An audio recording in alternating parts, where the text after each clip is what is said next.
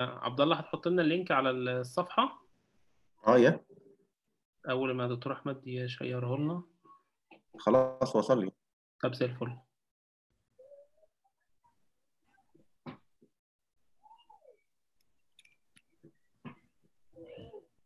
So we are live now, okay.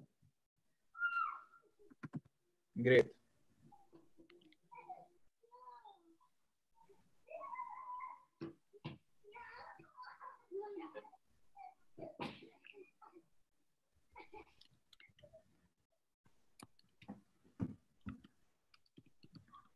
Okay.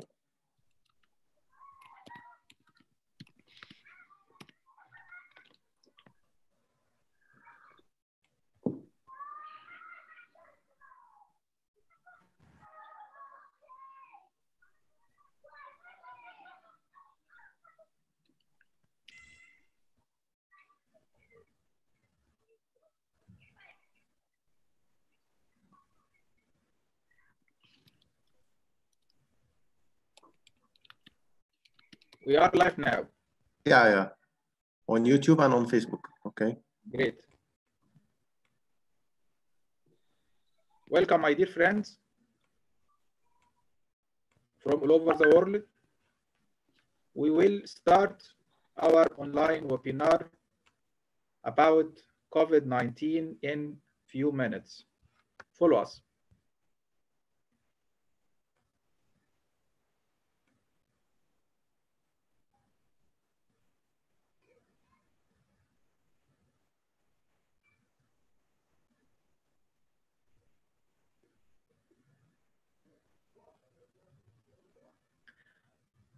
Our webinar will be conducted over 3 days, today and tomorrow and after tomorrow. It will include 8 lectures that will cover all important items as regard COVID-19. Today we will have 3 lectures, tomorrow we will have 3 lectures, and Sunday we will have 2 lectures. Every lecture will last for about 20 minutes, followed by 5 to 10 minutes discussion. Dr. Abdullah Al-Maghrabi will collect the questions and we will answer the questions at the end of every lecture.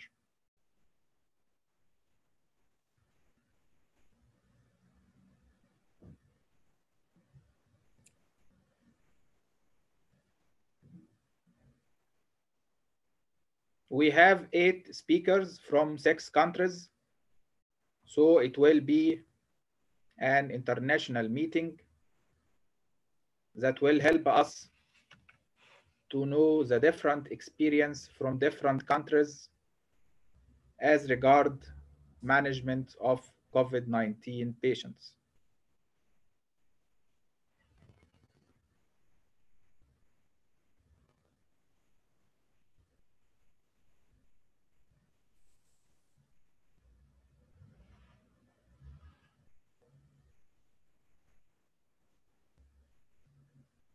And we will do our best to record these lectures to be available for everyone later on.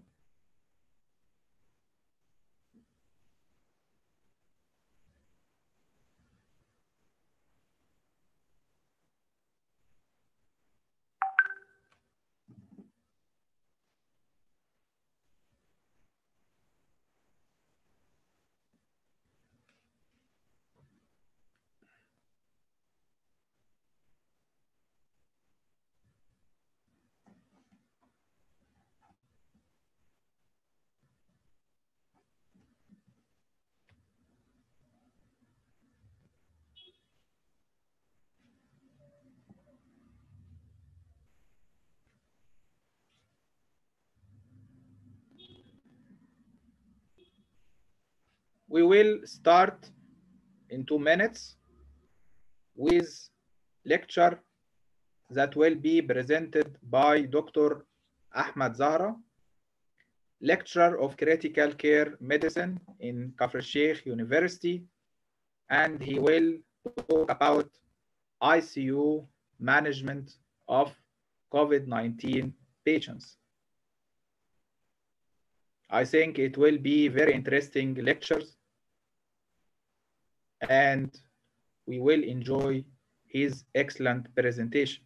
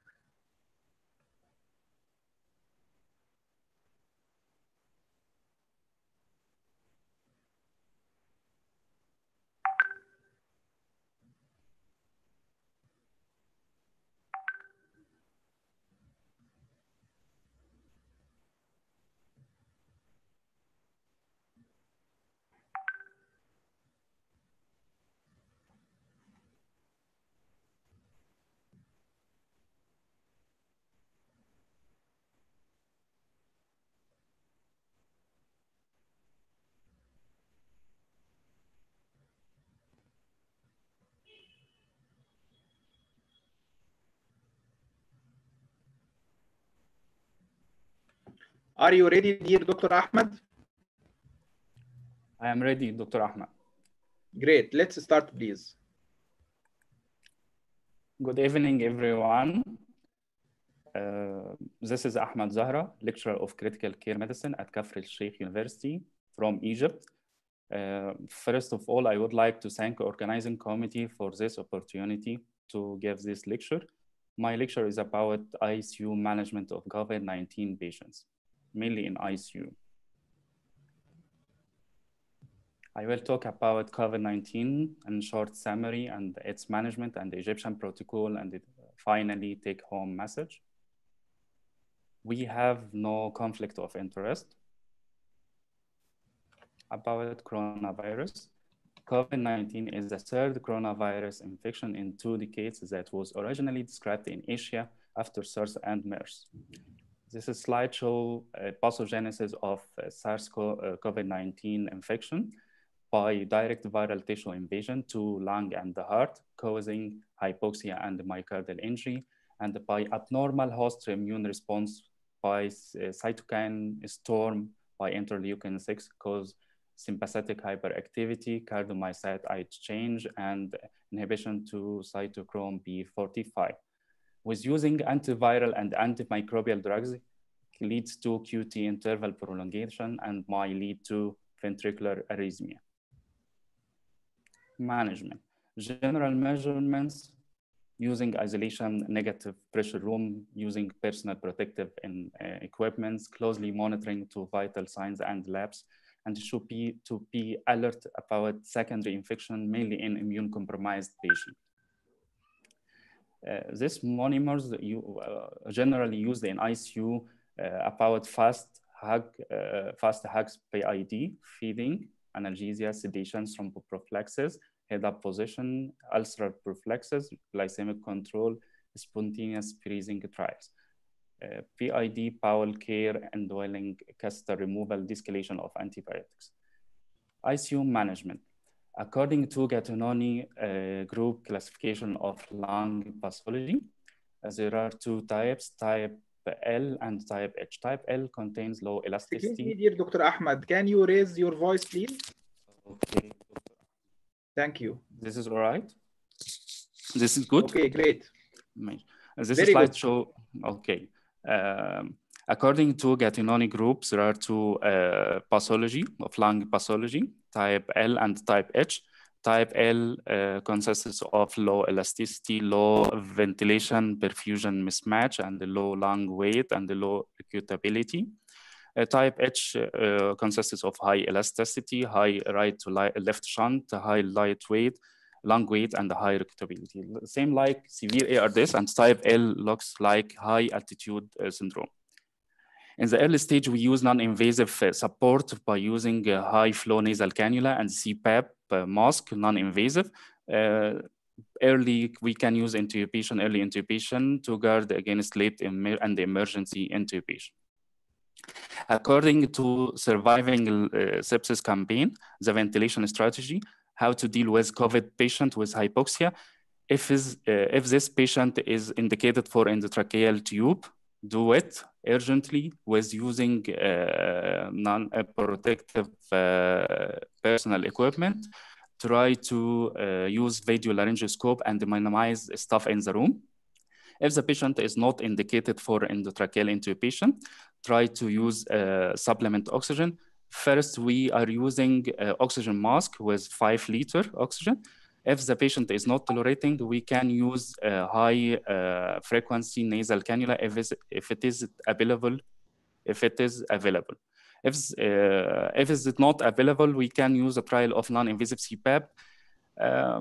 But we are using not recommend using non-invasive CPAP because aerosolar transmission of infection. When the patient needs for endotracheal intubation, classified with mild or moderate severe ARDS, the patient. If the patient COVID-19 with mild ARDS, put the tidal volume on 4 to 8 milligram per kg and monitor plateau pressure. If it below 30, keep it below 30 centimeter water. Do investigation for bacterial infection and try to keep oxygen saturation between 92 to 96. If the patient with moderate or severe ARDS consider higher PEEP, we can use neuromuscular agents.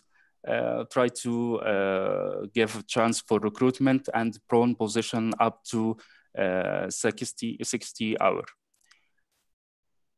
Refractory hypoxemia, consider focused echo to exclude cardiogenic and right heart failure. If the patient is refractory hypoxic, also we can check for endotracheal tube for obstruction and pneumothorax, bronchospasm, and so on. Investigation in ICU, PCR may be negative in first and the second test. Try to make it every 72 hours. The CBC was differential, mainly on lymphopenia, concentration on lymphopenia, do it ESR, ferritin, creatinine, AST, ALT. Imaging, mainly all the patients, we do daily CT chest and echocardiography and abdominal ultrasound if needed. Diagnostic testing, according to Surviving Sepsis Campaign, is of weak recommendation and of low quality evidence, can obtain lower respiratory tract samples, and we can do endotracheal aspirate above, better than bronchoalveolar samples. Fluid management, it is important item, fluid balance with fluid restriction policy. Make the patient net balance or slightly negative. Use crystalloids only. Do not use dextrose or synthetic colloids. We can use albumin if the level of albumin is below 2 grams per deciliter. Anticoagulation. If the patient in ICU, all the patient in the ICU is on prophylactic low molecular weight heparin, enoxaparin. 40 milligram per day. As a ventilator bundle, if the patient D-dimer more than 1,000, we can use a therapeutic dose, 1 milligram per kg every 12 hours. In the patient with acute renal failure, we can shift to heparin. According to NHS Society, classified D-dimer from below 1,000 to 3,000 and above 3,000. Below 1,000, we can give prophylactic enoxaparin according to the body weight. And from 1,000 to 3,000, we can use it as therapeutic. Above 300, we can tazanaprin, 175 units per kg once daily. We can use hemodynamic monitors. We are also using static parameters in Egypt, but we recommend using dynamic parameters like capillary filling time, serum lactate, pulse volume variation, stroke volume variation over static parameters, same like CVP. Vaso agents, if the patient developed severe sepsis or septic shock, we can use norepinephrine as first line of treatment. If norepinephrine not available, we can use vasopressin or norepinephrine. Or if the patient also not, if the target main arterial blood pressure cannot be achieved, we can use norepinephrine. As we know, we against use of dopamine if norepinephrine is not available. The patient with cardiac dysfunction and persistent hypoperfusion, we can add dopamine. In refractory septic shock, we can use a low dose of corticosteroids, the same like 50 milligram Q6. COVID-19 medical treatment, we have hyperimmunity like immunoglobulin, passive immunity like convalescent plasma, hydroxychloroquine, favipiravir, ritonavir, tocilizumab, steroids, anticoagulation. Egyptian protocol, guidelines of using hydroxychloroquine as a chemoprophylaxis for healthcare worker. Inclusion criteria, asymptomatic healthcare worker exposed to suspected or confirmed cases, can we use dose of 400 milligram twice per day in day 1. After 1 week, we can use 400 milligram as long as the exposure period. We classify the patient of COVID-19 to asymptomatic patient and to mild to moderate and severe cases. Asymptomatic patient, we can give oseltamivir 75 milligram every 12 hours for 5 days, and ascorbic acid 500 milligram every 12 hours, cyanocobalamin once daily as an immunity booster. COVID-19 patient with mild to moderate symptomatic, same like upper respiratory tract infection. For antipyretic, we give paracetamol IV 500 milligram Q6 hours, hydroxychloroquine 500 milligram every 12 hours with close monitoring of liver and kidney functions and also ECG. Azithromycin 1 gram first day, then 500 milligram per day for 3 days. Or we can use clarithromycin 500 milligram every 12 hours for 7 or up to 14 days. Oseltamivir 150 milligram every 12 hours for 5 days. Ascorbic acid and cyanocobalamin.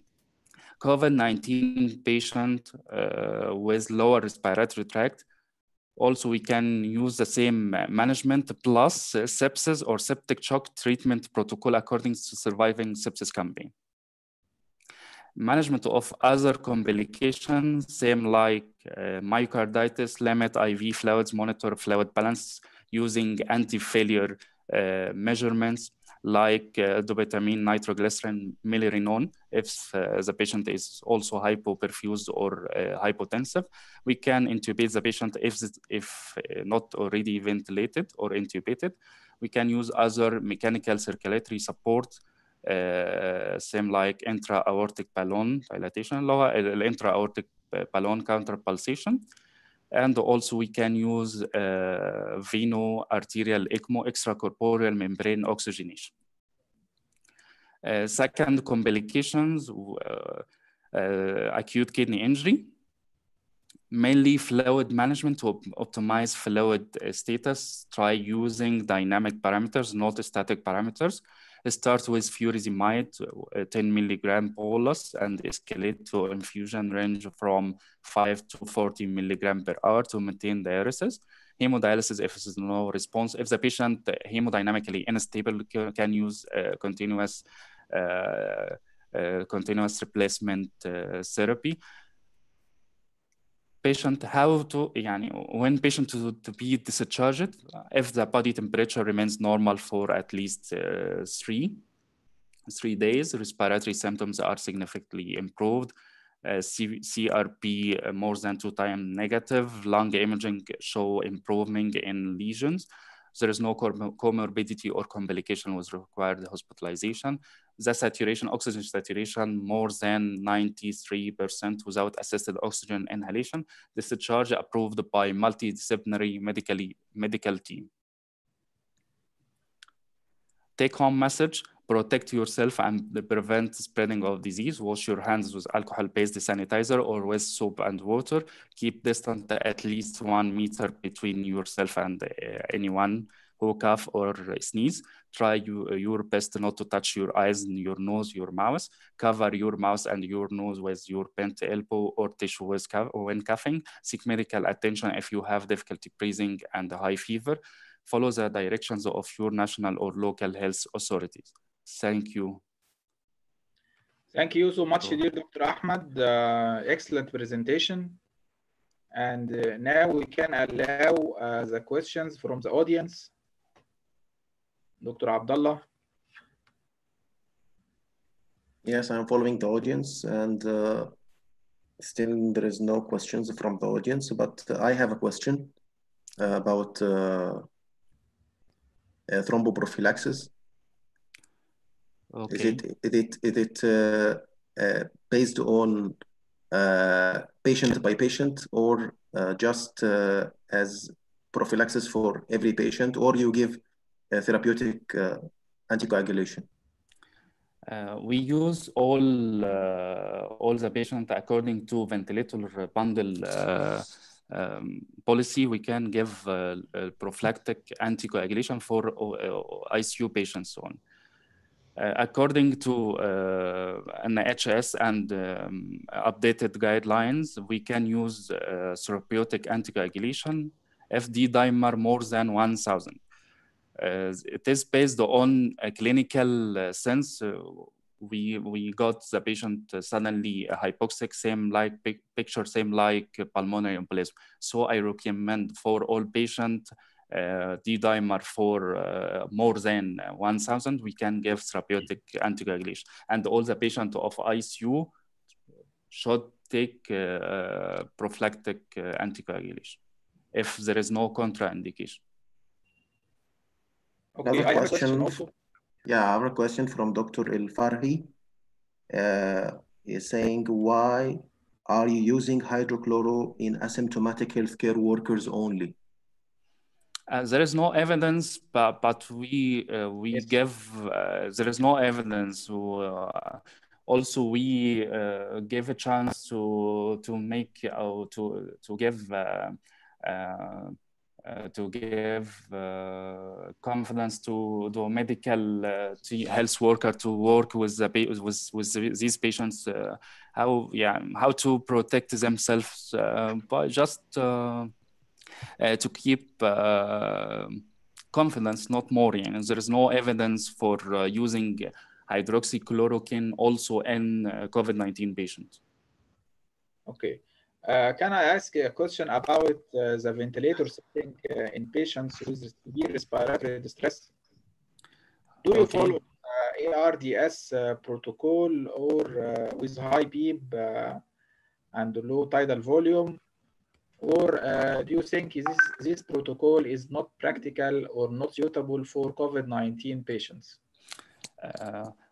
As I talk, there are 2 patients. We saw the patient with type L, same like normal compliance. We use a normal ventilatory strategy, start with 4 to 8 milligram per kg with no high PEEP. The compliance is good. If the patient develops severe ARDS or low compliance, we use a lung protective strategy. Tidal volume range from 4 to 6 milligram per kg, and using higher PEEP, FiO2 divided on PEEP. Try to make a P plateau below 30. If the plateau pressure below 30, above 30, we can use prone position and neuromuscular blocker with sedation. We can give inhaled nitric oxide and inhaled ibuprostenol is available. And some trials gave milrinone as inhalation. If there is not available, we can go for ECMO. Veno arterial ECMO or veno-venous ECMO. Great. And there is another couple of questions.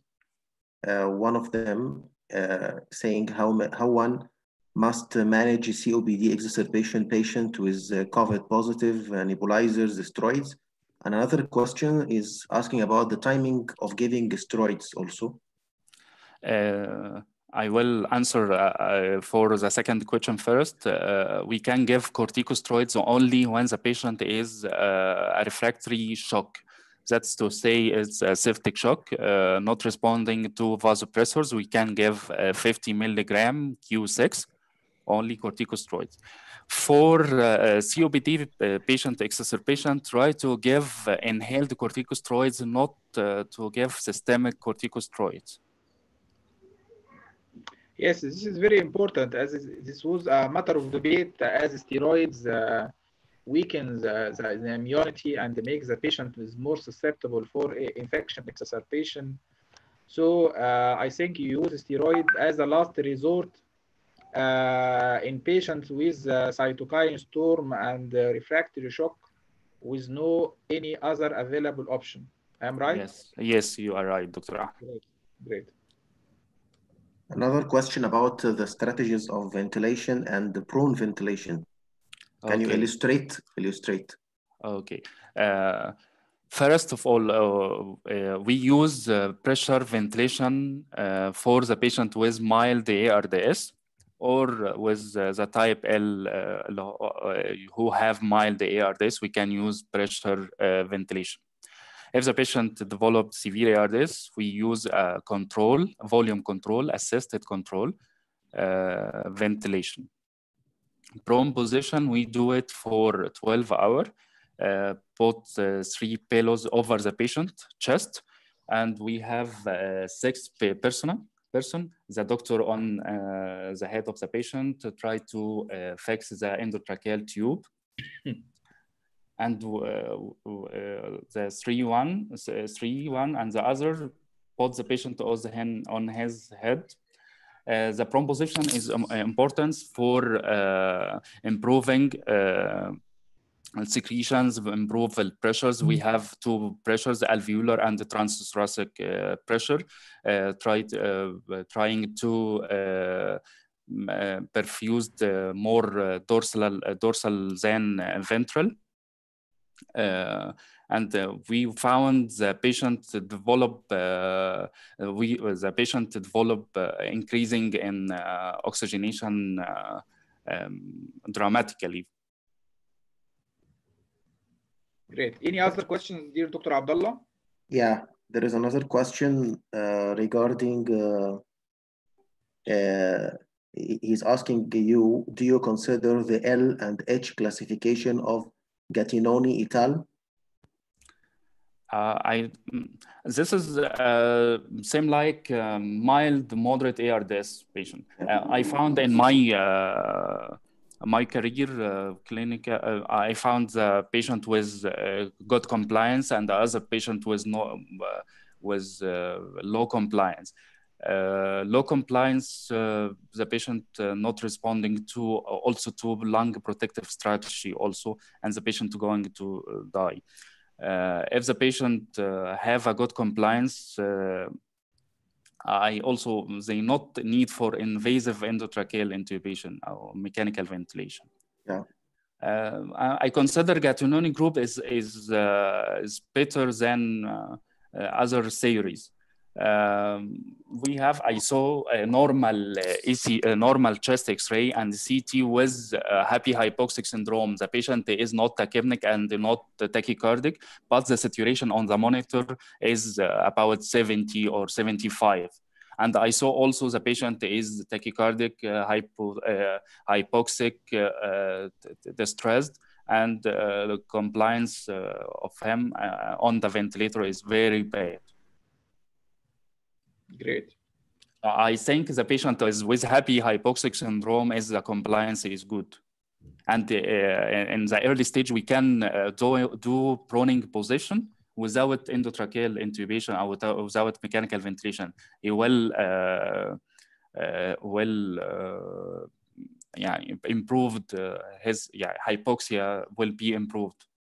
Yeah, this is actually was a question by Dr. Basma Ghunaim. I was about to ask you about the prone position, awake prone position to prevent the deterioration of the patient. Another question from Dr. El Farhi. asking about do you recommend high D-dimer to follow the protocol of anticoagulation according to the value of D-dimer, or it is just for COVID? لا, for COVID, patient, as I talked before, the patient, we found the patient sudden hypoxia was normal presentation. All the patients we use prophylactic anticoagulation, but I found some patients or many patients dying from sudden hypoxia, same like pulmonary embolism. So I should give a therapeutic anticoagulation according to D-dimer if more than 1,000. Great. Final question. Mainly specific for COVID patient, not for aseptic patient. Yes. The last question is by Dr. Heba Al-Gindi, saying, what about thrombolytics in case of acute pulmonary embolism? There is no evidence for using thrombolytics. They mainly for cytokine releasing cytokine storm. I do not use it before. I don't use it thrombolytics before, as there is no evidence. This may be the last choice we can give if the patient is not improving and he is in cytokine storm. We can also use teclistamab as anti-interleukin 6. As in the novel series, that there is a micro and vascular thrombosis occurs as DIC sepsis, sepsis-induced coagulation disorder. Yes. Yeah. Another question by Dr. Shadi here from the speakers regarding VV ECMO for non-responding ARDS and for have any experience of IVIG in COVID-related myocarditis. Also, we have no evidence for IVIG in COVID patient, and in Egyptian protocol, we not use it before IVIG. But as I recommend we using IVIG and the late septic shock. There is no evidence, but we can use it. As we know that COVID-19 is error and the trial, not a definite treatment till now. So we can use everything recommended. If the patient developed the myocarditis, that is to say, is the patient have cytokine storm. Cytokine storm, we cannot expect what can happen. Yes. We lost all weapons. So try it early as soon as possible. Yes. Any other question, dear Dr. Abdullah? No, I can't find anymore. Okay, thank you so much, dear Dr. Ahmed, for this elegant presentation. And we will move to the next speaker, Dr. Mariam Fathy, cardiology specialist in Saudi Arabia, Certification Board of Infection Control, certified professional in healthcare quality, and she will talk about infection control measures in COVID-19 era. Are you ready, dear Dr. Mariam? Yes. Okay. Let's start the bid.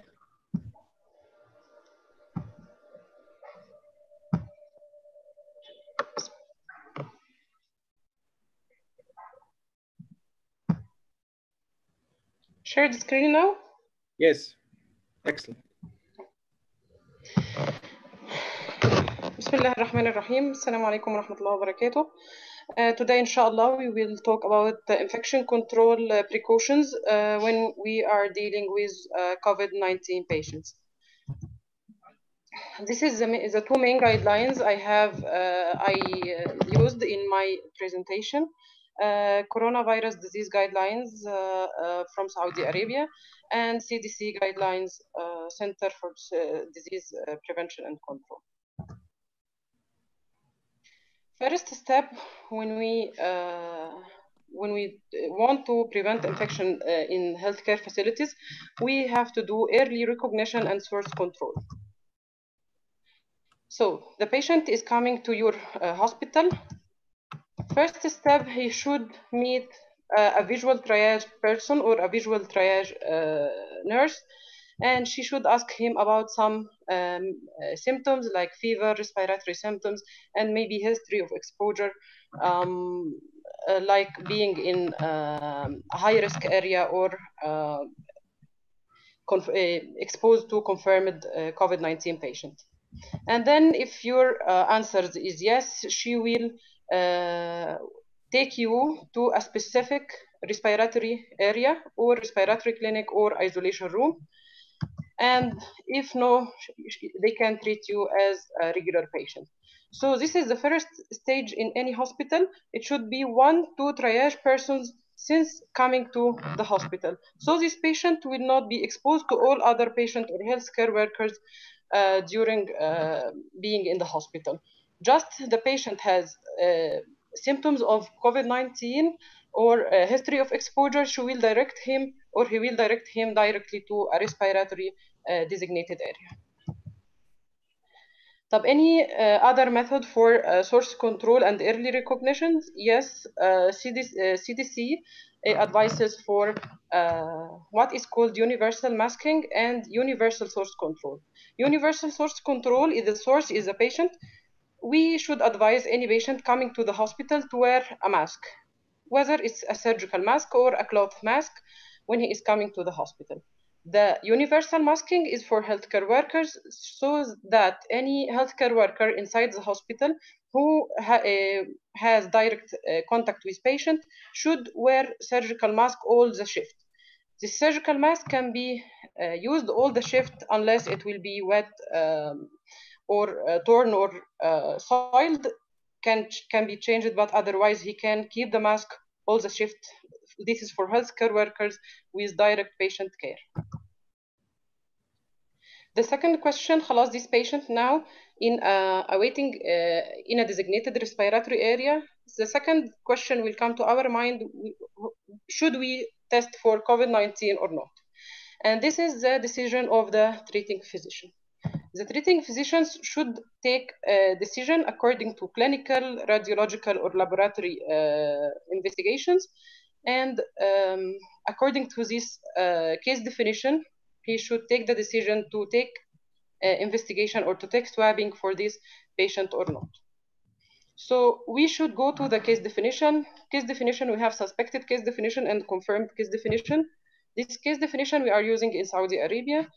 The patient has clinical presentation of sudden onset of fever, cough, or shortness of breath. And in the last 14 days, he was present in a high-risk area or close physical contact with COVID-19 patient or working in a healthcare facility. This is the first case definition, first suspected case definition, the patient coming with symptoms and in the last 14 days contact with COVID-19 patient or high-risk area or working in a healthcare facility. The second case definition is any admitted adult patient with unexplained severe respiratory illness. Severe acute respiratory illness means this patient needs ICU admission or with severe pneumonia or ARDS. So if the patient coming with either of these two case definition, the doctor should decide to take the swab for him. This case definition is almost similar to the WHO case definition, but maybe the difference for the high-risk areas in the different countries, and for the second case definition is for any patient, not only adult patient with SARI or severe acute respiratory illness. Some other countries have different case definitions, like in China, they add some CBC, lymphopenia, or radiological signs of CT image, but here in Saudi Arabia, we are using this case definition. The confirmed case definition is that suspected case definition, and the patient, we sent to him a PCR for lab confirmation and the result coming positive for COVID-19. What is the pathway for patients with suspected or confirmed COVID-19? The patient with suspected COVID-19, when he come to the hospital, we should take swab for him, and then we will assess the patient clinically. If he is clinically needs admission, so he is clinically stable, if he needs admission, so he is not clinically stable, we will admit to the hospital. If the patient is clinically stable, we can admit for home isolation. So whatever it's home isolation or hospital isolation, we will wait for the result. If the result will be positive, we will keep him in the isolation and manage him as COVID-19 patient. If the result is negative, we will assess the patient. If this patient is already suspected before to exposed before to a confirmed case of COVID-19, or this patient with high clinical suspicion, if yes, we have to take another swab to confirm this patient is not COVID-19. So if the result is negative and the patient is high clinical suspicion, we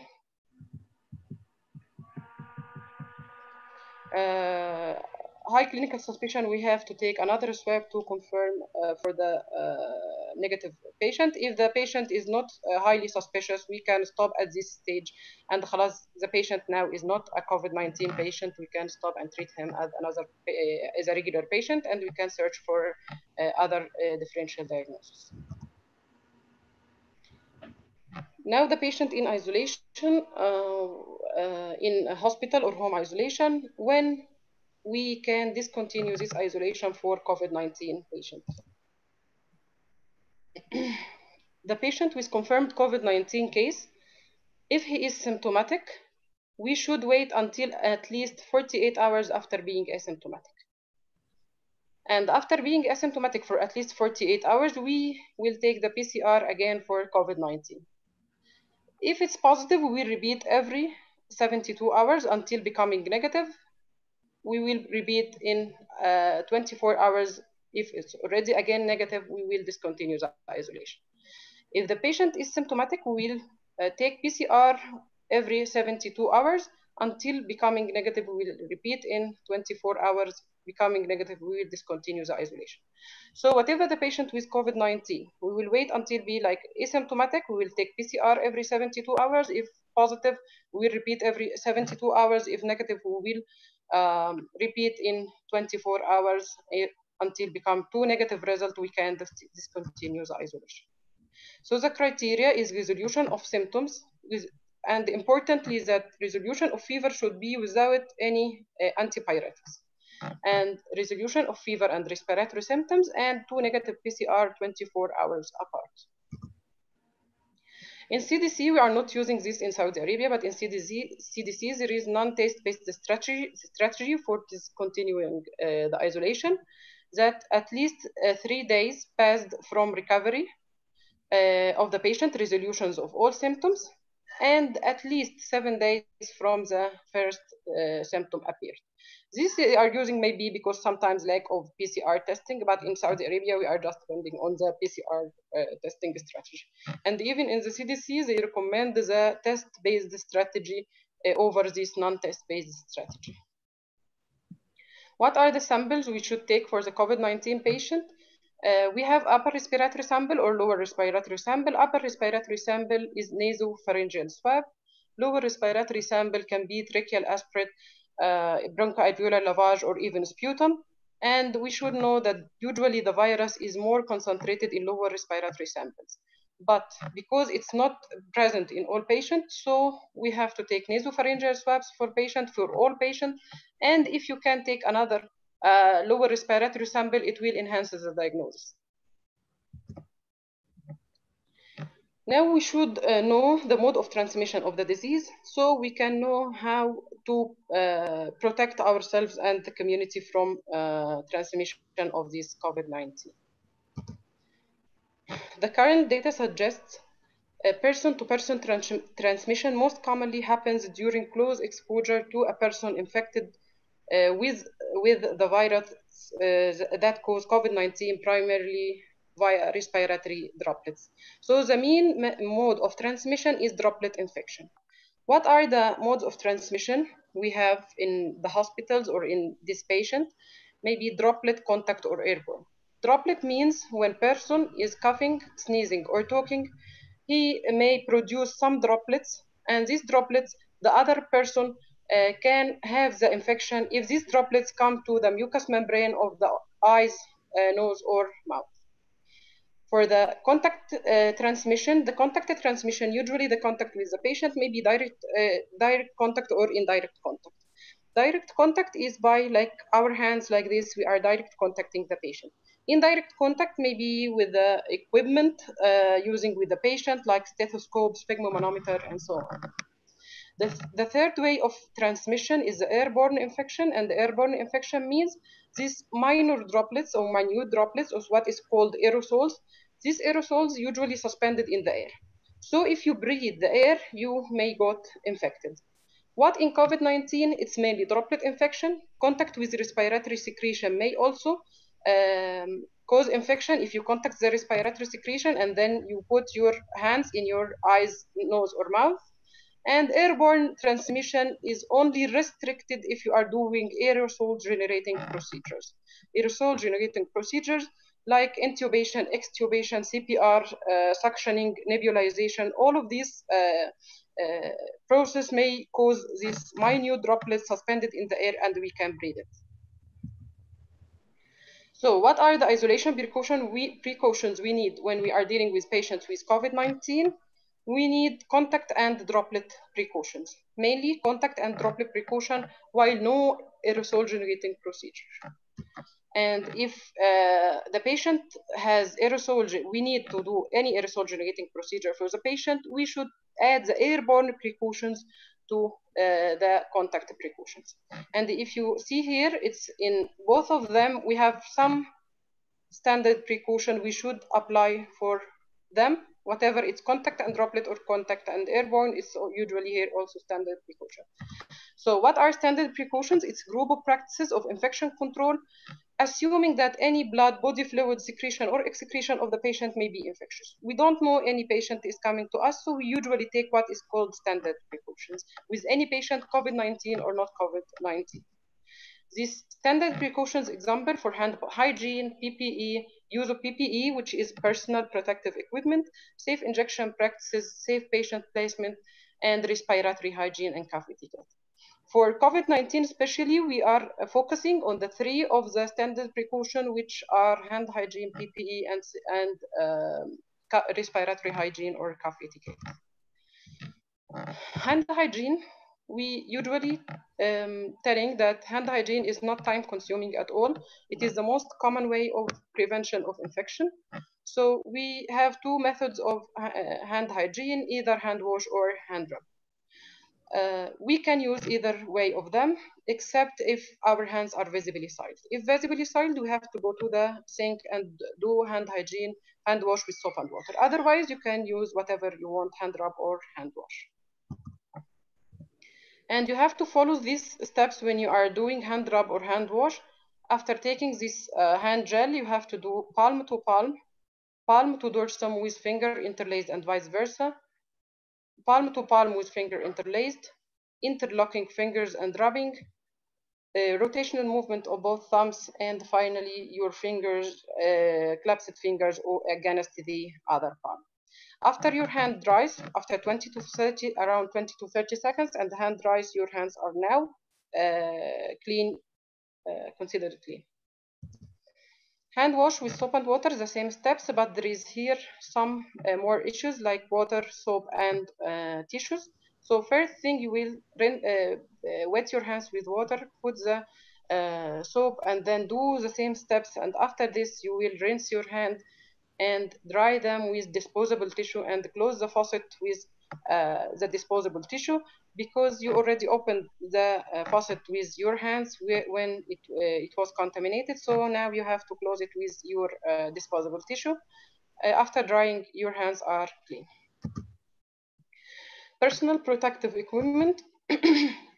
The recommended personal protective equipment when we are dealing with COVID-19 is gown, mask, goggles, or face shield, and gloves. And the sequence of donning or sequence of wearing, donning equal wearing, is first thing is gloves, is gown, second thing is mask, third thing is goggles or face shield, and last thing is your gloves. So from below upward, and last thing is your gloves, gown, mask, goggles, and last thing is your gloves. Before you don your PPE or you wear your PPE, you should do hand hygiene. And there is also sequence for donning or removal of your PPE. It's the opposite sequence from donning except for your mask. So first you will remove your gloves. Second, you will remove your face shield or goggles. Third, you will remove your gown, and you will remove last your mask or respirator. Why mask or respirator? We postpone to the last because when you are dealing with a patient, you can remove your all PPE by the door of the patient room, except for your mask, you have to leave the patient room before removing your mask. While removing of your PPE, you should not contaminate yourself, and you should do hand hygiene after each step of removal of your PPE. Third one for standard precaution is the respiratory hygiene or cough etiquette. Usually when you are cough or sneeze, you are producing droplets. So if you should cover your cough or sneeze so you will not contaminate the surfaces around you or the persons around you. So either to use a tissue to cover your sneeze or cough and then do hand hygiene, or you should, if you don't have tissue, you can cough or sneeze in your sleeve or in your elbow. And this is the persons who are coughing or sneezing, they are spreading droplets everywhere. This person is doing coughing or sneezing in her hands. This is prohibited also. Why? Because you will use your hands everywhere to touch others, to touch any surface. And so you should not contaminate your hands and then use it again. So either you should use the tissue and discard after use, or cough or sneeze in your now we finished the standard precautions. We will go now for the transmission-based precautions. For the transmission-based precautions, we have the same transmission, contact, droplet, and airborne. So for the contact, we know how contact transmission occurs. So the main issues when we are doing contact precautions, we have to wear our gloves and gown. Why? Because we may touch the patient with our body or with our hands. So if we wearing our gown and gloves, so we are protecting our body and our hands. The second thing that we should use dedicated equipment, because also equipment can be indirect transmission for organism.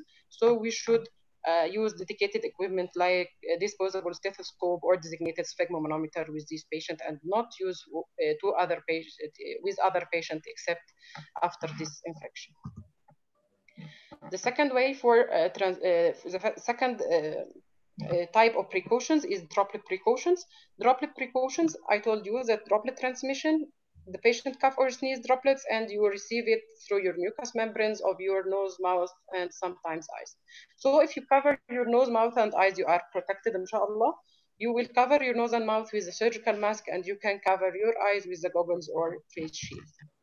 For the airborne precautions, this airborne, the infection of organisms are suspended in the air in these minor droplets. So you should wear like a filter, which is called N95 respirator. You will wear it so it will filterize the air coming, contaminated air coming to you before you can breathe it. But when you are wearing N95, you have to know these issues. You have to do first thing what is called fit test. Fit test because we have many different respirators. N95 mask, we have different sizes and different types. So each one of us may be fit to a different, certain type or size according to the shape and size of his face. So you should do the fit test first to know your size and type, what suits you. Then every time you are using, you have to inspect this mask for structural integrity and for soiling, and then to do seal check every time you are wearing. What is seal check? Seal check that you are confirming that there is no air is coming except through your mask.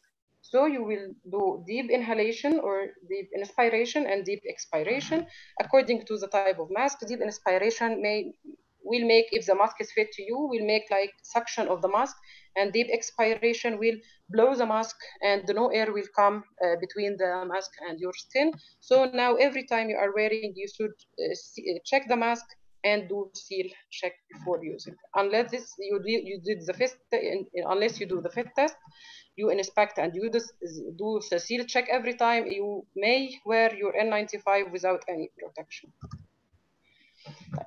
If you need necessary procedures, usually the rule is avoid movement or transport of the patient out of the isolation room, except if medically necessary. So if you need X-ray, ultrasound, echocardiography, anything like this, you can use a portable machine to come into the patient room, and then you can disinfect this machine after finish with the patient. So you will not transfer the patient through the hospital corridors, every area to be exposed to all patients and healthcare workers. You will just do inside the patient room. If there is any procedure that is necessary, you have to transfer the patient, like CT, for example. You should do some precautions. First, you have to inform the receiving department, because this receiving department should take their precautions also. The second thing, that there is something called isolation transfer cards, that all the precautions for transfers are written on it, and you can take with you, because anyone will meet you will know this patient needs these precautions. And after you finish with the patient, you should disinfect the wheelchair or trolley taking the patient, and you should do hand hygiene. For each type of transfer, we have some transfer precautions. For the contact precautions, mainly you have to do the hand hygiene. You have to dress the patient with clean gown and cover the patient with clean linen, and you have to wear your gloves. For the droplet transfer, you have to tell the patient to wear a surgical mask if he can't tolerate it. If he can't tolerate it, he can just do the respiratory hygiene or cough etiquette. You can give him a tissue to cover his cough or sneeze. And for the healthcare worker, if the patient can't tolerate, also he should wear the surgical mask. For the airborne precaution, the patient should wear also surgical mask or at least cough etiquette, and the healthcare workers, if the patient can't tolerate the mask, should wear an N95 mask. So during the transfer, the CDC recommends that you have to inform the receiving department. You should wear all your PPE, gown and gloves, face shield and goggles, and masks or respirator. And then after finish, you have to disinfect the surfaces or the machines, all machines, and then to do hand hygiene. If the patient needs any emergency surgical procedure, also the rule is don't postpone any procedure until the patient becoming negative, and except for emergency procedures. Emergency procedure you have to do, so make it last of the list if applicable. If the patient is too much emergency, you can send the patient anytime. Minimize the staff and the traffic inside the OR. Use HEPA filter inside the OR. Use the N95 mask instead of the surgical mask. Why? Because we are doing many aerosol generating procedures like intubation, extubation inside the OR. Patient should recover in the same OR theater, not taking the patient to the general recovery area. Then proper terminal cleaning should be done by the housekeeping after the patient will be discharged from the OR, and proper disinfection by anesthesia technician for the anesthesia machines. Last part of my lecture is about what if a healthcare worker exposed to COVID-19 patients. There is two types of exposure. The first one is high-risk unprotected exposure. So the patient high risk, why? Because he is near to the patient within 1.5 to 2 meters, and this person is unprotected during this exposure. Unprotected means he is not wearing his PPE at all, or not wearing the surgical mask at least, or sometimes maybe during aerosol generating procedures, this person is not wearing his N95 respirator or face shield during aerosol generating procedures. All of these are considered high risk unprotected exposures. What should we do for these healthcare workers with high risk unprotected exposure? First, test for COVID-19, even if this healthcare worker is asymptomatic. Repeat this test again for symptomatic case and exclude from work for 14 days. The other types of exposure for healthcare worker is the low risk. Low risk means you are away from the patient, maybe 2 meters or more away, just you may enter the patient room and coming out like this. Or protected exposure. You are near to the patient, but you are fully protected. You have wearing all your PPE. So these persons are considered very low risk. And so we will not test for COVID-19 unless this healthcare worker is symptomatic. When this person is asymptomatic, no need for restriction from work, just they should assess their symptoms daily, twice daily for 14 days. If there is any symptoms, they have to stop work immediately and ask for medical help or for swab.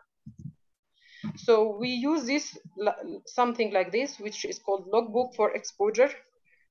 While the patient in the isolation room, we will write the patient name and room number, and we will write every healthcare worker is going to the patient room, and the duration of exposure, the distance between the patient and the healthcare worker. He used gown, gloves, which type of mask or face shield, and if there is any aerosol generating procedures done. So everyone is coming through the patient to the patient. He will record his name and what he used. Because if this patient coming positive, is this suspected patient coming positive, we should assess the patient, the healthcare workers, according to this logbook. When these healthcare workers considered who are tested initially positive, considered clear when, if these healthcare workers are asymptomatic for at least 48 hours. This is in Saudi Arabia. In CDC, it's just asymptomatic. And the observation period is finished, 14 days post-exposure, and has at least two negative PCR tests. And thank you. Thank you so much, dear Dr. Mariam, for this elegant presentation. Actually, it covered all our questions about the infection control process. I have one question.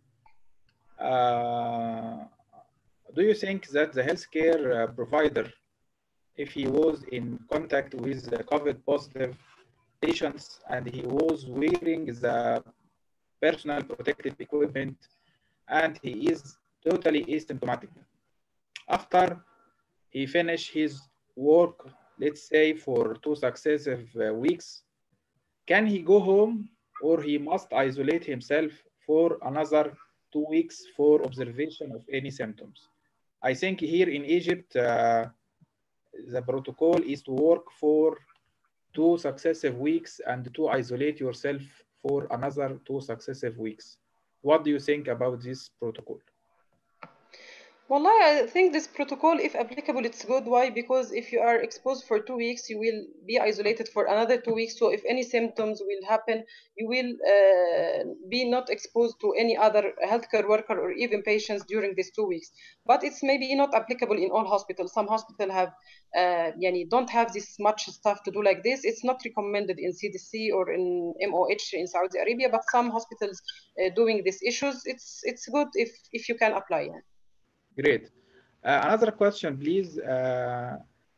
What is the difference between the surgical mask and the homemade mask as regard efficacy? I have read that the CDC recommend even the homemade mask for the public. It can delay the spread of infection, but it can't prevent the infection. What about the comparative efficacy between the homemade mask, surgical mask, and N95 mask? Okay. For homemade mask or cloth mask, it's recommended by CDC that public can wear in general areas, or if it's not available too much surgical mask inside the hospital for source control, they can also wear this public. They can wear this cloth mask. But its efficacy is not proved. Just this is a barrier between you and the others, so it will cover your nose and mouth. It will contain your droplets like this, but it's not proved efficacy. No studies on this type of mask, this cloth mask. For the surgical mask, better than nothing. Yes, it's better than nothing, but it's for just public. For maybe also in hospitals, these clerical clerks working in offices, they can use like this. It's okay, but for the healthcare worker doing direct care to the patients, it's not recommended. Only the surgical mask or N95. N95 only during aerosol generating procedures, and surgical mask maybe during any patient contact during the shift or even with COVID-19 without aerosol generating procedures. Great. Do you think that the frontliners, our physician in the ER, should mask N95? No, at all. There is no evidence in whatever, no recommendation from CDC, WHO, or CIDMH to wear N95 all the time, even if you are a frontliner. Just if you are making aerosol generating procedures, because also you have to see the supply you have. If you use N95 without any indication with all patients, you will at certain time you will not find N95 anymore. So just you should wear your surgical mask. It will be protecting you, inshallah, according to the current data, fully protection for you, except if in aerosol generating procedures. Great, thank you so much. Dr. Abdullah Maghrabi, please share with us the questions from the audience.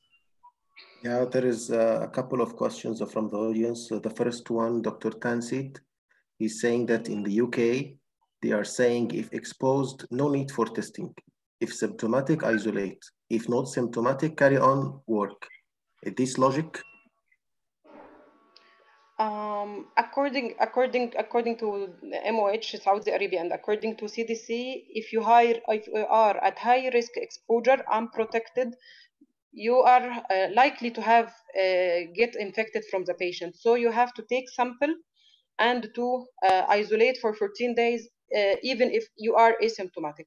But if the exposure is low risk and protected exposure, so it's unlikely that you are infected. So you can just complete your work, except if you are symptomatic, like he said in UK. But if high risk exposure, unprotected exposure, it's a must in our policies to stop restricted from work for 14 days and get testing. Okay, another question is saying after recovery from COVID-19 illness and discharge, when the patient can return back to work and engage with others?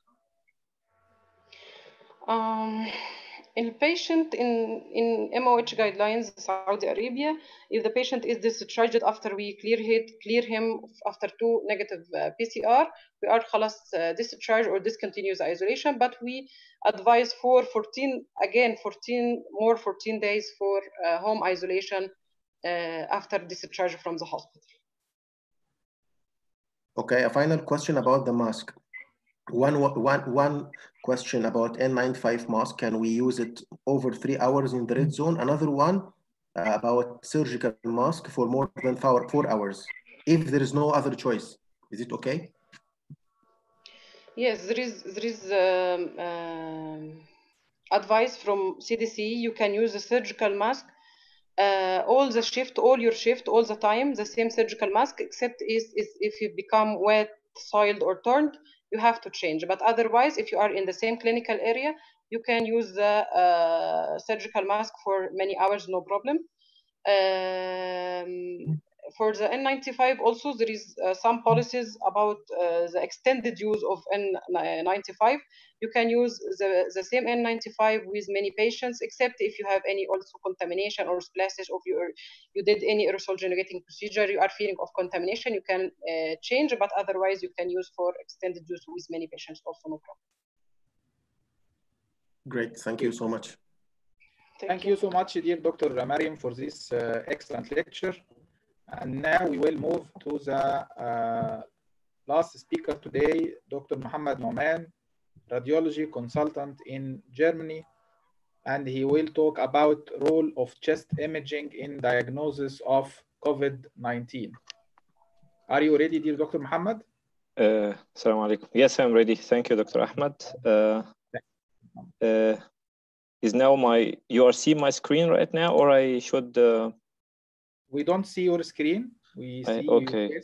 Okay, I have to choose it from. How do I choose to show my desktop?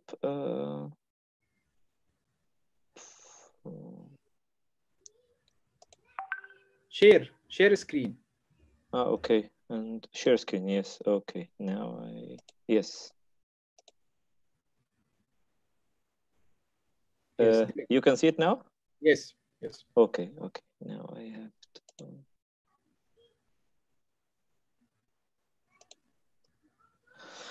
Okay. Assalamu alaikum warahmatullahi wabarakatuh. Thank you everyone for inviting me to this online event. My lecture today will be the role of chest imaging in diagnosis of COVID-19. And I will try to cover this point in my lecture. I will give a small introduction about the disease and the diagnosis of COVID-19 and the different radiological diagnoses. I will discuss a little bit of basic anatomy and some basic terms and findings in chest X-ray and CT and a couple of differential diagnoses and some pitfalls to take care of.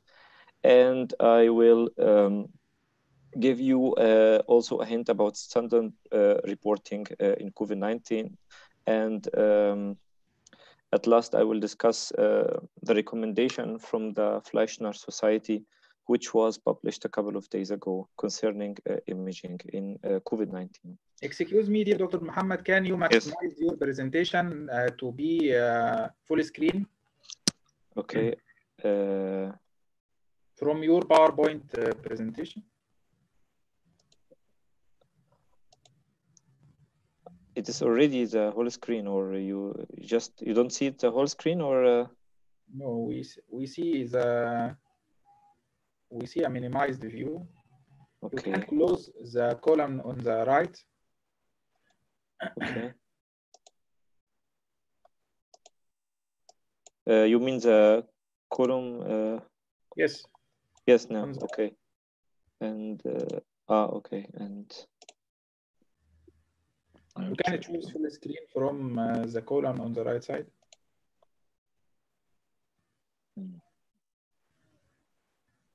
I don't understand. You are seeing right now the presentation, the whole screen, or you don't? Now you are seeing? Yes. Yes. Thank you. Okay. Thank you. Okay. I'm sorry. Okay. And yes, introduction. At the end of December 29, a couple of pneumonia, a couple of cases with pneumonia was from unidentified origin was emerged in Wuhan in China, and we reported to WHO. And by January, it was confirmed that the origin of this pneumonia was the COVID-19 virus, the new coronavirus disease. And at the end of January, the WHO has declared as a pan-endemic. Until now, as I checked the statistic today in the early morning, it was more than 2 million people of confirmed disease, and the total disease was about 143,000 in more than 200 countries. And in Germany, we have more than 137,000 cases, and the deaths are about 4,000. Diagnosis of COVID-19, we have, of course, clinical presentation. We have the common presentation as fever, dry cough, fatigue, and dyspnea. We have less common presentations as myalgia, arthralgia, headaches, sore throat. Of course, we have the physical examination. It's done by clinicians in the hospital or in the emergency room. We have radiological findings like chest X-ray and CT, and we have also laboratory tests. And we all know currently the gold standard is RT-PCR, but it has sensitivity is variable from about 60 to 71%. but specificity is extremely high. Before we go to the radiological findings, we have to discuss some basic anatomical consideration. The basic anatomic unit of the pulmonary structure and function is the secondary pulmonary lobule. The secondary pulmonary lobule consists of about 5 to 15 pulmonary acini that contains alveoli, and in which the gas exchange happens. And it's very important to know that in the middle of the secondary pulmonary nodules runs the artery and the bronchiole, and in the margin or in the septum runs the lymphatic drainage. And we take a look at this radiograph here. We can see clearly. Mohamed, we see a fixed slide. We don't see your presentation adequately. I don't know,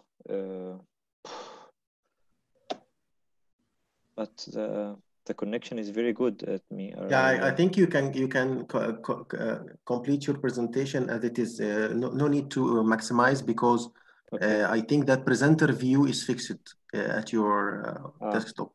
Okay. So you didn't see any slides before, or what? From the beginning. This slide, starting from the introduction, we don't see. Okay. This was a number of cases, and this was a diagnosis scheme, and this was the secondary pulmonary lobule, as I said, which is the basic anatomic unit of the pulmonary structure and function, and is about 1 to 2 centimeter in diameter and contains about 5 to 15 pulmonary acini. And as I said, the artery and the bronchiole runs in the middle, and the lymphatic and the veins runs in the septum. Here is a magnified look at the secondary pulmonary lobule, and we can see here is with arrowheads is septum, and inside runs the bronchiole and the artery, and they are these acini, multiple structures.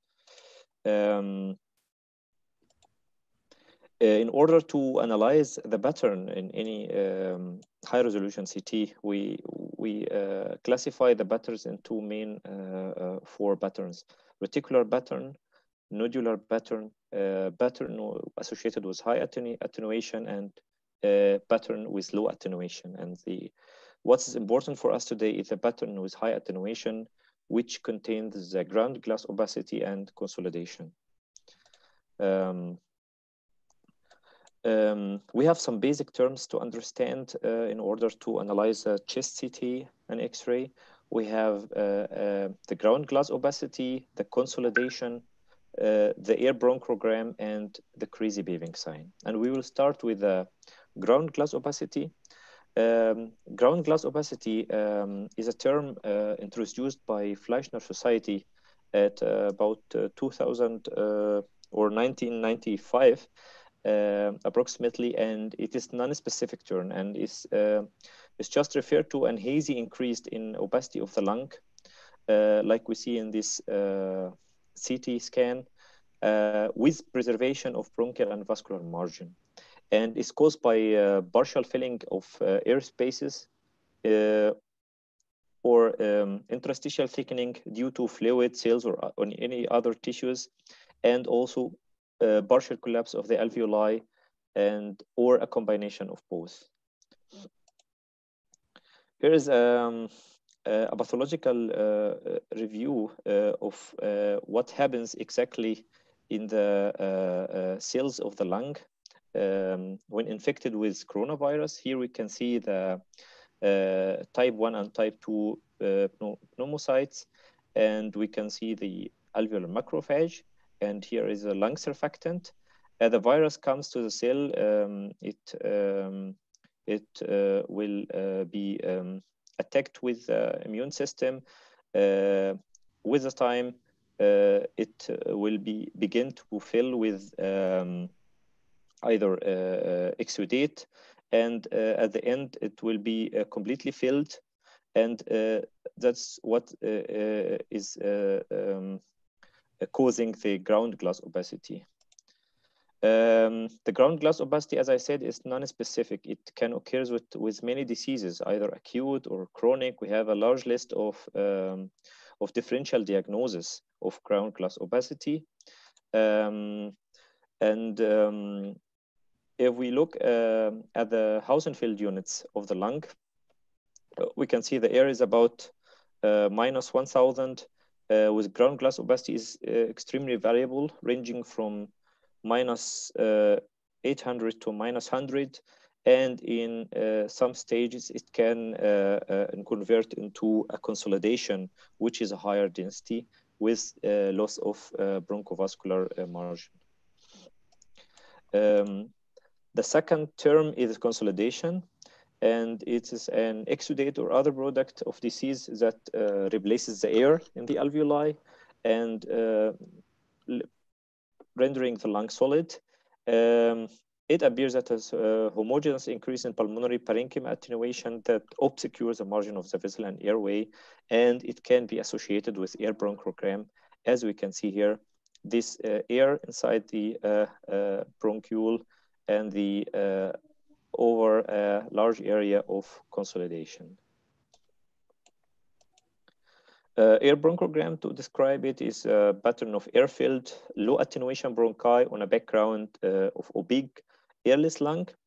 It is due to the patency of the proximal airway and the evacuation of alveolar air, either due to absorption, due to atelectasis, or replacement due to pneumonia, or a combination of both processes. Which modality is better in diagnosis or helpful in diagnosis of COVID-19? Is chest X-ray or CT? Chest X-ray is insensitive if the patient has only mild symptoms or an early stage where he has no symptoms at all. But when we discuss the effectiveness of chest X-ray, it is extremely different according to the health system. If we take an example like what happened in Wuhan in China, they have advised the patient to go early to the hospital to check if they have coronavirus. So a lot of people have went to the hospital, so they got an X-ray, so most of them was normal.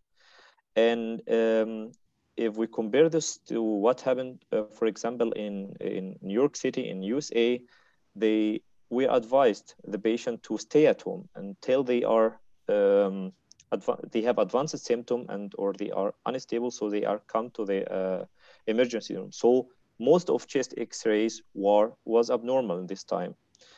But chest X-ray can play a great role in assessing the disease progression or to exclude other differential diagnoses. We'll take a look at this example. This is a patient who already have typical symptoms, and the chest X-ray appears completely normal. A CT scan was done one hour later, and we can see this ground glass opacity in the right lower lobe. Another example, but this case is a patient with chest pain, cough, and fever since a couple of days, and he is diagnosed with COVID-19. And we can see the extreme distribution of ground glass opacity. The patient is intubated. This is day 1 after diagnosis, and after 3 days, we can see the patient have developed an ARDS, and the patient died 11 days later. Here we see another example of where chest X-ray can diagnose ground glass opacities. We can see in the right upper lobe and the left lower lobe.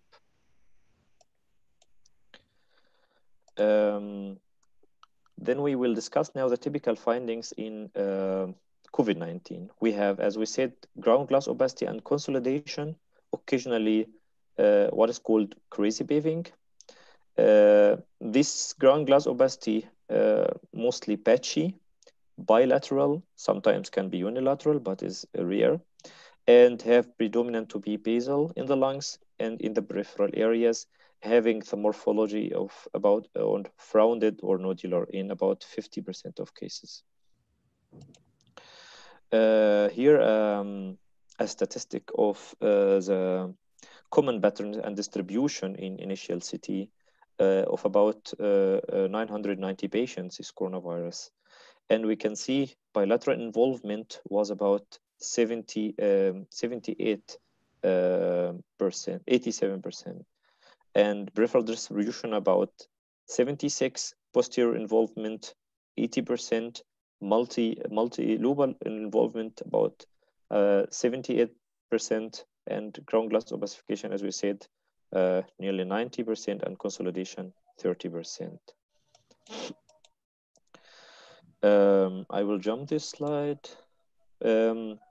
We have also some atypical findings. As we said, typical findings. We have also some atypical findings like mediastinal lymphadenopathy. We have pleural effusion, sometimes as a complication of superimposed other infection.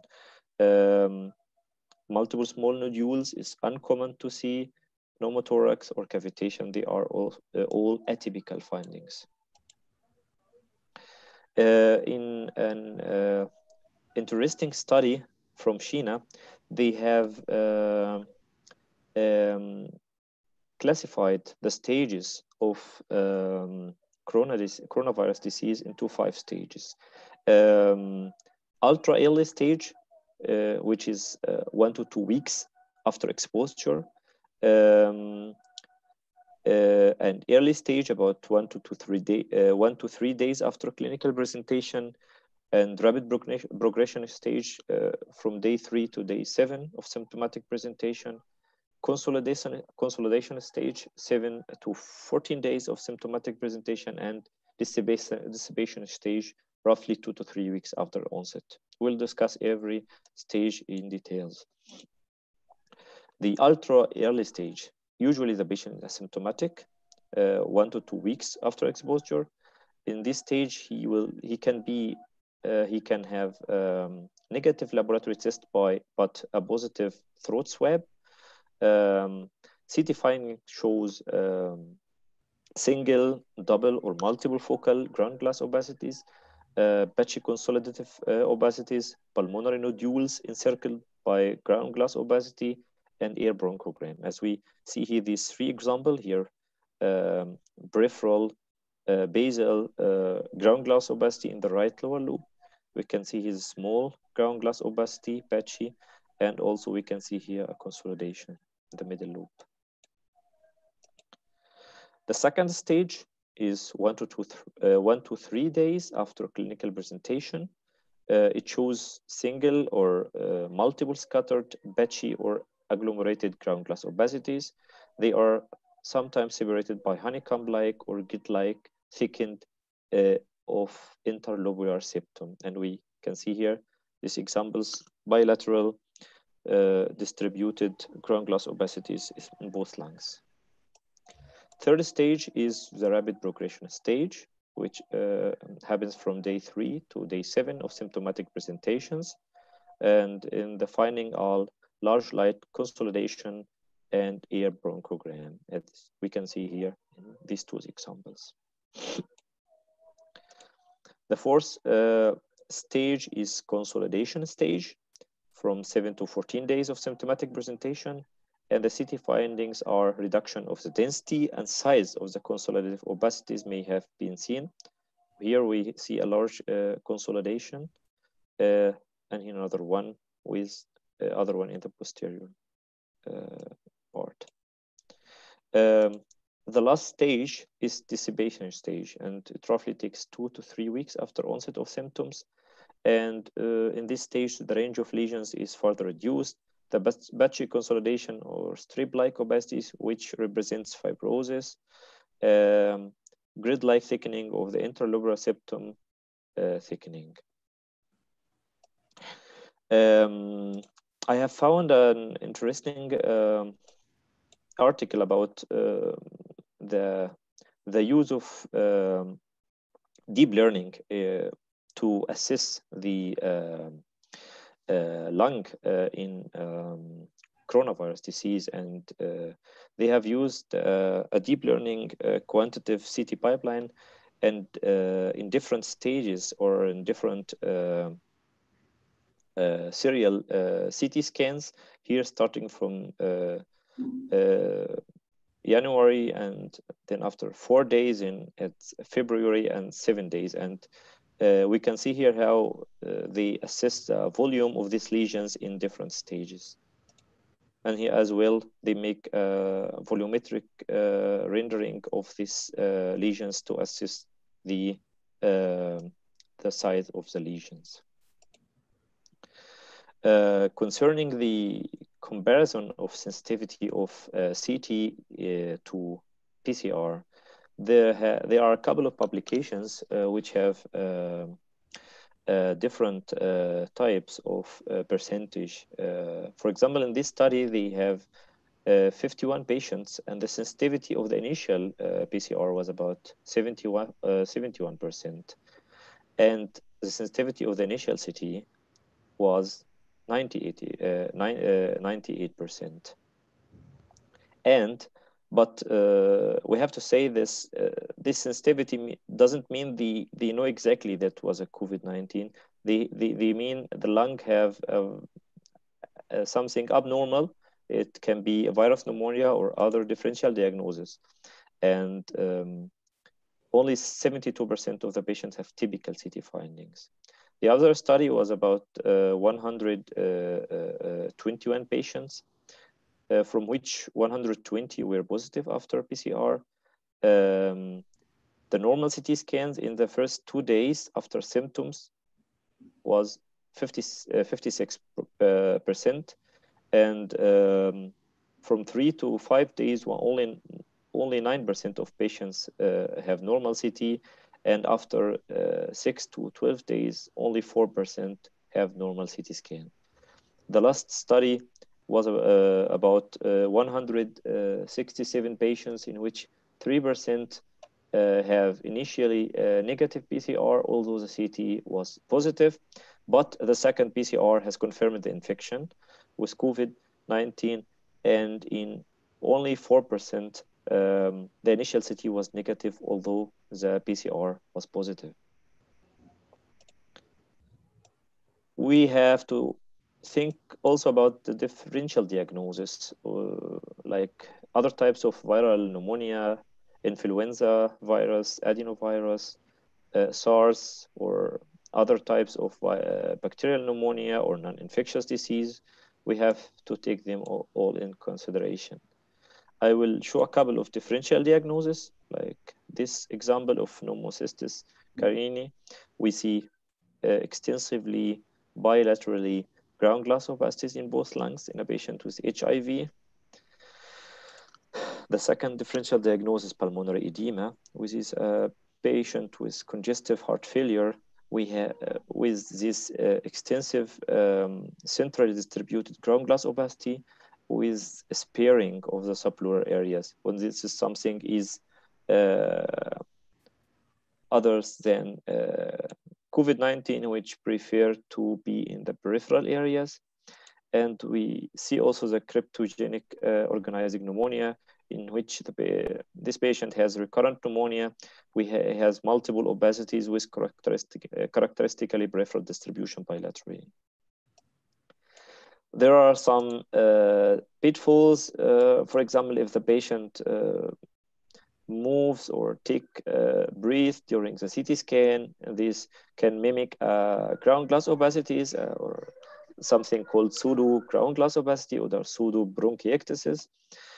Or if the patient has previous vascular disease like acute or chronic pulmonary thromboembolic disease, this will alter the appearance of the lung, and we will see this mosaic attenuation or mosaic perfusion, in which there's geographic areas of lung attenuation with other areas of the reduced attenuation. The standard reporting in COVID-19 is very interesting to look at this website. I will share it also at the end of the lecture. He offers a free template to standard reporting, and there is a different language, not only this language, but maybe 10 languages, which we can use. It will start asking us about the CT protocol. Which protocol did we have? If we have a full dose or low dose, did we have contrast metal, contrast media, or we can also put some medical clinical information. Then we can type since first days since first symptoms, and we can also select the symptoms. We can also select the admission status if the patient comes to emergency room or ICU, and we can choose from the findings, which findings is present, ground glass, consolidation, crazy beaving. And we can also the additional findings, which is these atypical findings. Then we can also comment on the distribution of the opacities and the multiplicity of the opacities. We can calculate a CT score according to severity, in which we can assess how many % of each loop is affected. Like if we take roughly this right lower loop, right upper loop, or the other loops, then we can also select Dr. Mohamed, we have only 5 minutes, please. Okay, I'm about to finish. I'm sorry. These incidental findings, and we can have this classification of CORADS classification, which varies from CORAD INS very low, when no CT abnormalities is consistent with COVID, to the CORAD 6, which is PCR has proven the COVID-19.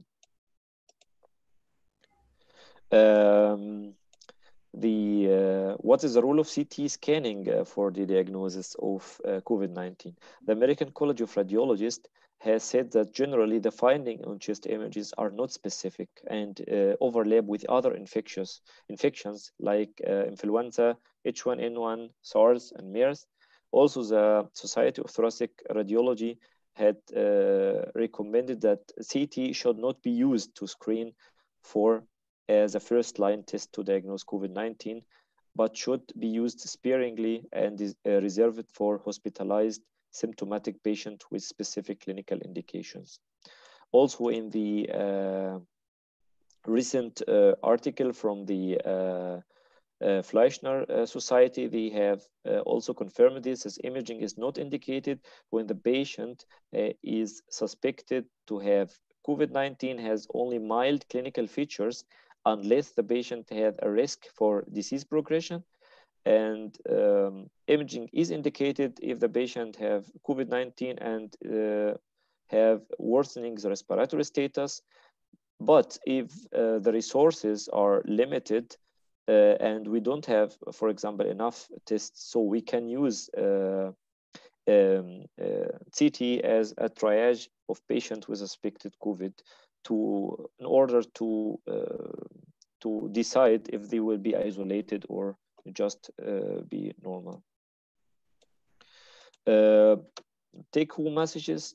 Infections with COVID-19 produce acute lung injury, manifesting as predominantly patchy bilateral basal GGO and consolidation. Evolution and self-limited course in large majority of patients with organizing pneumonia pattern. RT-PCR is current testing gold standard. After 2 days of symptom, CT exhibits good sensitivity, but the specificity is variable and can be improved with radiologists in training. Thank you so much for your attention. Thank you so much, Dr. Mohamed, for this excellent presentation. I have a question, please. Okay. In Egypt, we have a protocol in most hospitals. They don't admit any patient except after doing some sort of chest imaging in the ER. even if the patient is asymptomatic for the fear of COVID-19. Even in patients with ST elevation myocardial infarction, they don't take the patient for the cath lab except after obtaining at least chest X-ray and in some private hospital, CT chest with a subsequent delay in the reperfusion and subsequent myocardial loss. What do you think about this strategy? I have also some sort of similar experience here in Germany. I know the guidelines and the recommendations say something, but in some hospital they may because of the distribution of disease nowadays, they even for every patient now they go to the hospital and with has cough and fever, even if he has no contact with infected COVID-19 patient, they order from the beginning. Most of them order CT, and we argue every day of if this is indicated or nothing. But you know, this is a crisis right now in Germany, and the routine examinations done every day, radiologic examination, have reduced to the minimal. So we have capacity to do so, but of course it makes yes, and also it has a problem that we have to if the patient coming, even if extremely impossible, we have to, the technician have to make the infections control the infections. He have to everything have to be cleaned probably after this examination. He has to do his equipment, and this it takes a lot of time if we do a CT scan for every patient with just mild symptoms. Yes, you know, it's a great burden. Yes. You said that the CT show good sensitivity after 2 days from symptoms. Yes. So I think the routine asking for the CT, even if the patient is asymptomatic, will not be cost effective at all. And yes. I think maximally we can ask for chest X-ray. Yes. I totally agree. Yes, first 2 days, most of the patient will have no. CT will be negative. Yes. In most cases, yes. Dr. Abdullah Al-Maghrabi, can we have your questions from the audience, please? Yeah, there is a question. He's asking about another alternative imaging tool that can detect lung pathology due to coronavirus in the early stages before CT chest signs appear, like VQ scan or PET scan or MRI. Actually, I don't have personal experience, but I have read that maybe they are thinking about ultrasound of the lung, but I think it is it's difficult and it needs a good training and it's operator dependent, you know. But I don't have personal experience with PET CT. Next Sunday, we will have a great lecture about basics of lung ultrasound by Dr. Hatem Sulaiman from UK. I think we should ask him this question also. Yes. Okay, thank you. Dr. Abdullah, other questions, please? Yeah, I think there is another question, but I think it is incomplete from Dr. El Farhi. Not to lose time waiting for CT and losing time in cath lab. My boss told me to thrombolyze even if we have coronography. I think he's thinking about STEMI, not. Yes. I think he is talking about the unnecessary delay of and another question is also comparing ultrasound lung versus CT chest. Yes, we will ask this question for Dr. Hatem Sulaiman. I think the main problem of lung ultrasound is lack of the well-trained operators and lack of experience in many centers. I think CT chest is more available in all hospitals. So practically speaking, CT will be the standard test. as regard chest imaging. If lung ultrasound is present, I think it will be great. And we will enjoy the lecture by Dr. Hatem Sulaiman next Sunday about this topic. Also, there is another question from Dr. Mohamed Ibrahim here and from Dr. Shadi. The first one you can see in the chat. Do you see the CT findings from the radiological point of view in non-contrast CT resembling pulmonary infarcts? Yes, it can pulmonary infarction may cause consolidation, and it will be the similar. But if we don't have contrast medium injected, then we will not know. But I think with pulmonary infarction, it will be a solitary lesion or maximal 2 lesions. You know, it will not be multiple diffuse in both lungs. Maybe it's a point to differentiate from. I want to ask a question here, please. Did you see mixed cases of pulmonary embolism and COVID-19 in your series? I have a patient which was brought to the CT with suspected lung embolism. Then he have a typical COVID finding, but he didn't have pulmonary embolism. But it happened 2 times, which other diagnosis was suspected. The patient didn't have fever as one expected, and we were surprised that he has typical findings, and the test was positive after this. Great, but you didn't see a thrombus in the pulmonary arteries in the COVID positive patients? No, I didn't see. Okay, I think it is rather a microthrombi that didn't appear in the CT pulmonary angiography. This is one of the postulation or the theories behind the pathogenesis of COVID lung affection. Yes. Any other questions, dear Dr. Abdullah? Yeah, from Dr. Shadi, he is saying that he has observed from the cases that the right side is more affected than the left. Have you noticed such a thing? No. And regarding the follow-up of confirmed cases by imaging, you do yes. Follow-up by chest X-ray or CT chest? We do chest X-rays, only CT in severely patient with when the patient is intubated in the ICU and they thinking he is not getting better, and they do chest CT to know the extension of the disease. Yeah, especially in some patients, they go quickly from a couple of ground glass opacities to extremely ARDS in a couple of days. So yes, but CT follow-up is not the standard, but in some cases, yes. Okay. So a final question: do you recommend the CT angio by Dr. Ahmed Mansour? No. We do in most of cases low-dose CT chest. Yes.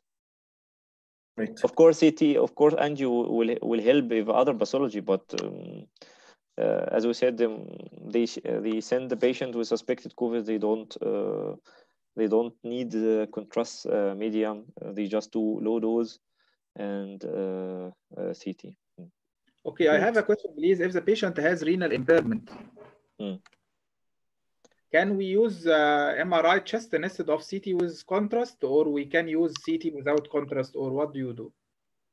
In case of pulmonary embolism, you mean? No, suspected COVID and renal impairment. Then we will not give contrast medium. We will not give contrast medium. It will not affect the sensitivity of the CT chest. No, it doesn't affect. It doesn't affect. And we can replace it with CT without contrast. Yes, we can do non-enhanced CT. Great. Thank you so much. Any other question, Dr. Abdullah? No, that's all. Thank you so much, dear Dr. Mohamed.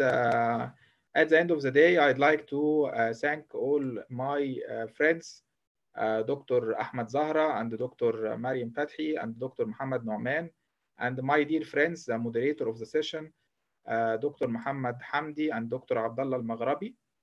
And we will continue our webinar tomorrow at the same time with 3 lectures, and we are waiting for all of you. Thank you so much.